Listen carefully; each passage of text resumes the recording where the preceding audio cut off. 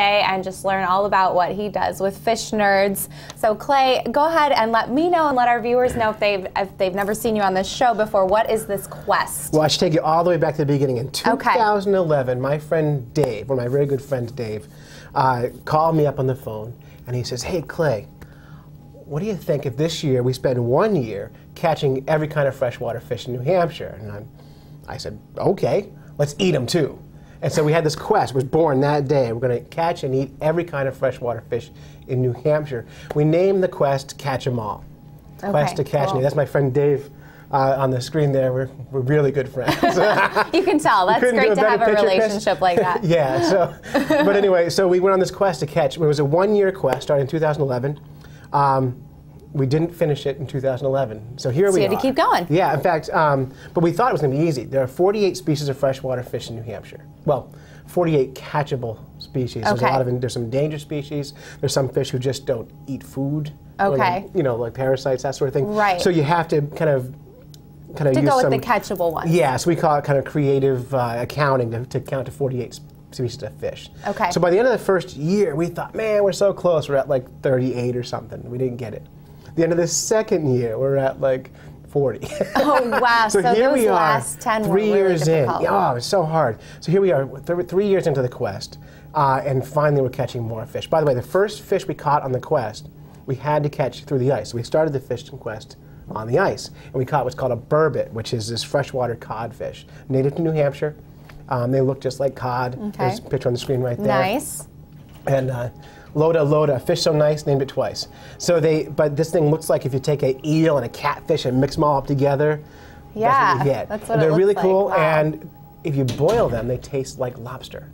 Oh my gosh. So one of our first surprises, this fish looked terrible. We boiled it up, it looked terrible. We dipped it in drawn butter, and it was awesome. Nice. So, but you should count yourself lucky, because we've come on this show a whole bunch of times with Chris, with Rob, and we've made them eat fish. And I didn't have time to prep anything for you. In fact, on the screen Nice right now is picture. Chris. Our first visit here, we made him eat a fish called a pickerel, chain pickerel, and we pickled it, a pickled pickerel.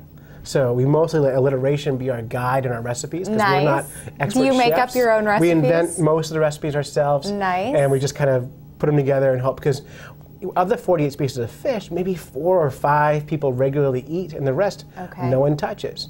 So we're eating things like minnows and carp and American eels and sea lampreys and all kinds of fish that you wouldn't normally eat. On the screen right now, Chris jumped the gun, is our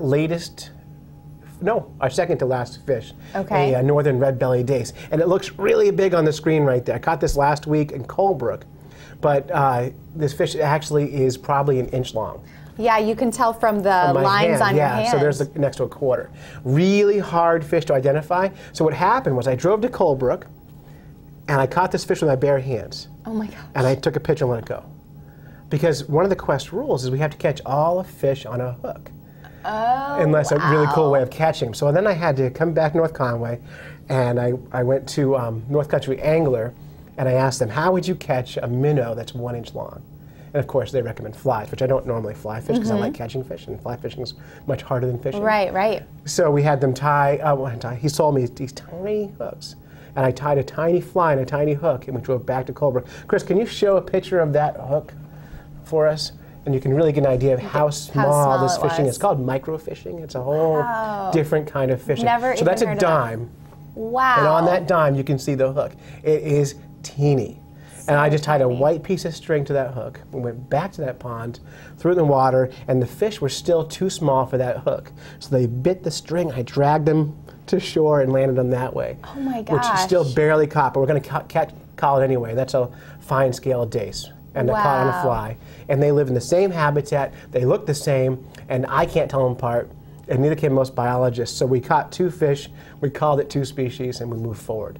Which sounds like cheating. I understand that, but if you can do better, go right, for if it. somebody else could Well, do you it. want how you tell them apart? How? You have to dissect them and measure the length of their intestines. Oh my gosh. And they hybridize, which means they'll mate together and their babies will look just like them. So you never know. I think it sounds very reasonable that you. And we're gonna eat them, but we have no idea how to decided what eat they them. were. So that's the quest, kind of in a nutshell. We gave ourselves 1 year. It's taken well over 1 year, but we're still going to do it. But That's great, though. it's grown from there. The goal was to write a book, which we've done. We haven't got it published yet. That's coming midwinter this year. We'll have a book out, which is exciting. Great. Do you have a name for your book? It's gonna. We're working title on that one still. But if you want to find out about our book, and it's really important to us, our new website's called fishnerds.com. Go to there, or even better than that, go to Facebook. So search for Fish Nerds. Hit the like button. Do it right now. Everybody, go do it. Go to Facebook. Yeah, what are you doing? Pour yourself a cup of coffee, go to Facebook, hit that like button. Because you'll keep an updates on there. The other thing is if you're a commuter, and a lot of people around here commute for work, or if you just like to listen to people talk, we have a podcast called The Fish Nerds. And you can get it on iTunes, and there it is right there, a picture of me and Dave.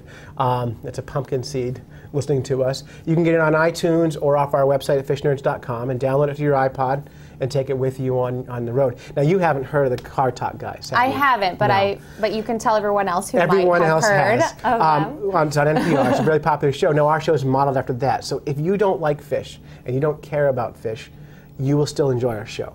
Because we talk about real life, we tell funny stories. All kinds of stuff. It's a lot of nerdy biology about fish. It's a lot of cooking stuff. Last week's podcast, we talked about how to get out of painting your house. So we really wasn't even focused on that, but we try to keep it light and funny. One of the really cool features of our podcast, I talk a lot, and I'm sorry. That's okay. I'm going to take over the whole interview. You're fine. I know. Awesome.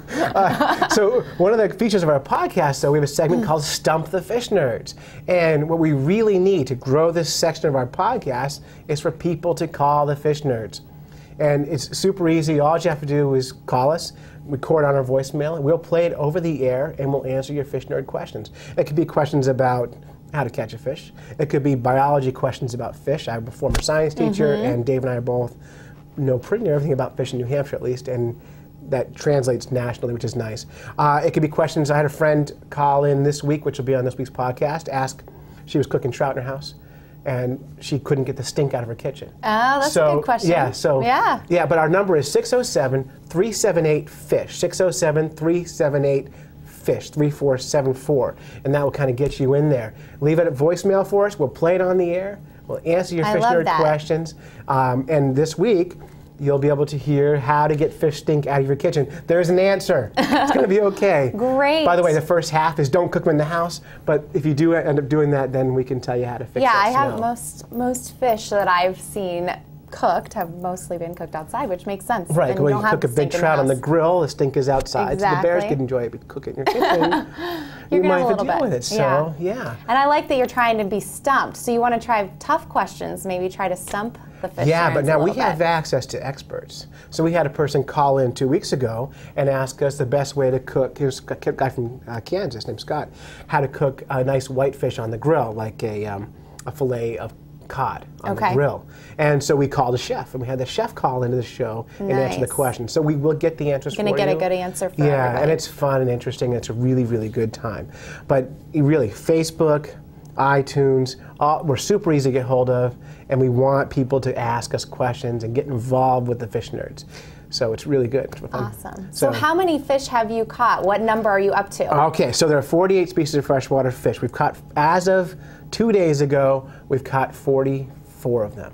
Okay, so and that was part of those little guys? That was those little guys. I mean, catching things like the chain pickerel that's on the screen, those are easy, super fun to catch. Catching trout are easy and super fun. Sorry, trout guys. But catching a long-nosed sucker, another fish with two same names, Castronomus. Tiny fish, they do get big, but I couldn't catch a big one. That was hard to catch. It took us a year to catch him, and I knew where he lived. Yeah. That was on the Ammonoosuc River. So we've gotten 44 species. We're going to try to end on what's called a lake whitefish, the rarest fish in New Hampshire. And yeah, and it lives in Silver Lake, which should be convenient. Dave and I have spent countless, actually I can count the hours.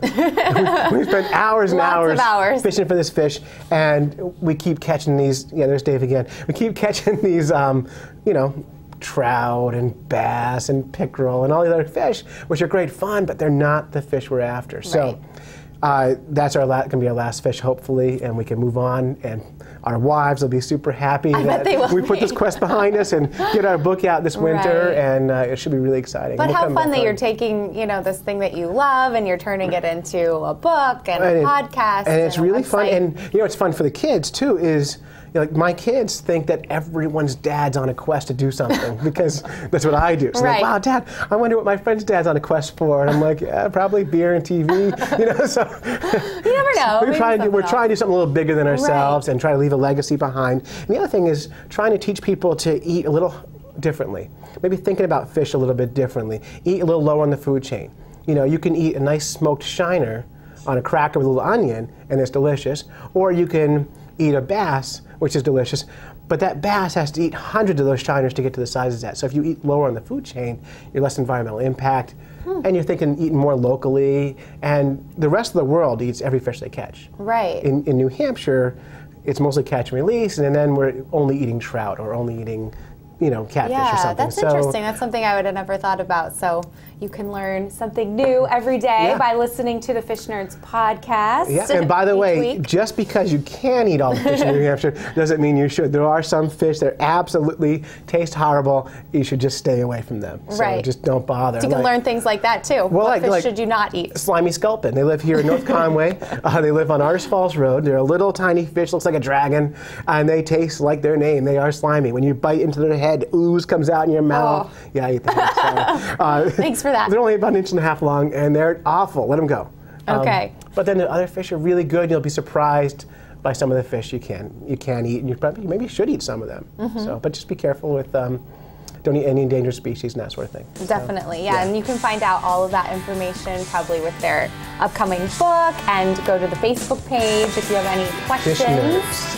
Fish Nerds, or go to fishnerds.com. So you can ask Clay all of these questions: what fish to eat, what fish not to eat, and check out all of the great information that he has. So thank you so much, Yeah, no Clay. problem. And when you call up, maybe you want to give Dave a hard time for not coming on the air with me. He's a little shy and he makes up stuff. So maybe you want to give him a hard time about that. Yes. Only one of us knows everything. Well, let's throw up that phone number one more time, because I know you're looking for people to call in. Yeah.